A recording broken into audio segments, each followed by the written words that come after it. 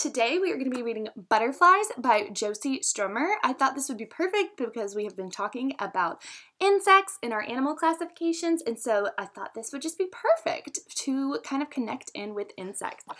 So butterflies, our strategy focus is what do you know about butterflies? As you read the story, use what you learned to think of questions that you can answer. They may weigh less than an ounce, but there are more than 20,000 different kinds. They are among the most beautiful creatures on earth. What are they? Butterflies. A butterfly's body. Oh, I see a heading. We don't often think of butterflies as bugs, but they are insects just like ants and beetles. Like other insects, butterflies have 3 pairs of legs. Their bodies have 3 parts: the head, the thorax, and the abdomen. They also have a pair of antennae on their heads. So remember, when it says 3 pairs of legs, pairs means 2. So 3 twice. So 3 plus 3, 6. 6 legs. And I love how they included the labels right here. Great nonfiction text feature to help us look at the parts of the butterfly. Butterflies are different from other insects in 2 important ways. First, butterflies have a long feeding tube. They use it like a long straw to suck up nectar from flowers. Many other insects also have feeding tubes, but the butterfly's tube is tightly coiled when not in use. If you happen to watch a butterfly feeding on a flower, you will see it uncoil this tube to drink the nectar. So uncoil means to kind of like unroll. So they roll their tongue up and they roll it out to eat. Second, butterflies have colored scales on their wings and bodies. If you are ever lucky enough to hold a butterfly, use care and try not to touch the thousands of overlapping scales that cover its wings. It will not be able to fly if it uses too many scales. A butterfly's life cycle. Butterflies go through amazing changes during their lives. At certain times, you may not even recognize them as butterflies. There are 4 stages in a butterfly's life cycle. It begins as an egg. From that egg hatches a caterpillar, also known as a larva.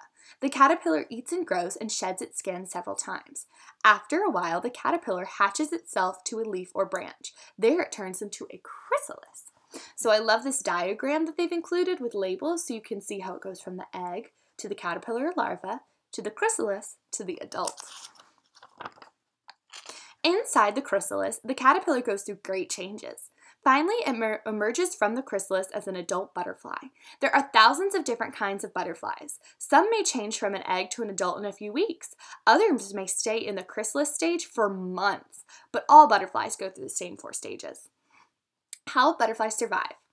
Many birds and other creatures like to feed on butterflies, so that means butterflies are prey. That means other animals eat them. That's why butterflies have a variety of tricks to help them survive. Most butterflies can escape from their enemies by flying away. Others have eye spots on their backs of their wings to make them look like a larger animal, such as an owl or a cat. This scares away some of the animals that might want to eat them. Some butterflies have another trick. They rest with their wings folded. If another animal gets too close, they open their wings and display a dazzling burst of color. This confuses their enemies and helps the butterflies get away. Other butterflies look exactly like a leaf or have markings that look like the bark of a tree. These butterflies blend in so well with their surroundings that other animals cannot see them. Remember, this is called camouflage, when an animal kind of blends into the background so the predators can't eat on them. Many butterflies use colors as warnings to their enemies. While still caterpillars, these butterflies feed on plants that are poisonous to other creatures.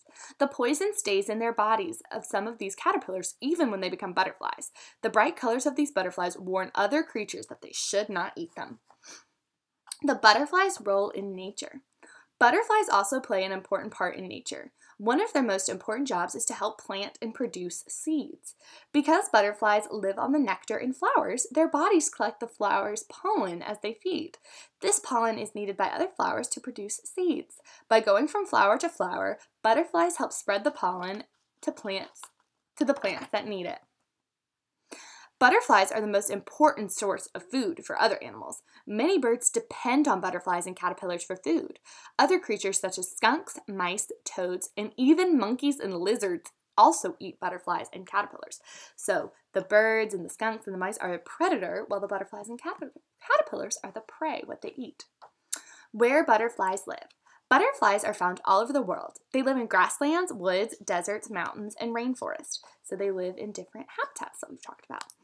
Some butterflies hibernate during the winter, while others spend their winter as a chrysalis. Still, others like the monarchs migrate from one area of the world to another. They fly over 2,000 miles to spend winter in a warm spot. Wherever they live, butterflies tend to like warm, dry areas. On the next nice summer day, keep an eye out for butterflies. You might be amazed at what you find. All right, everyone, I'm going to put the questions in the description box below for you to check your understanding. I hope you have a fabulous rest of your day, and I will see you guys later.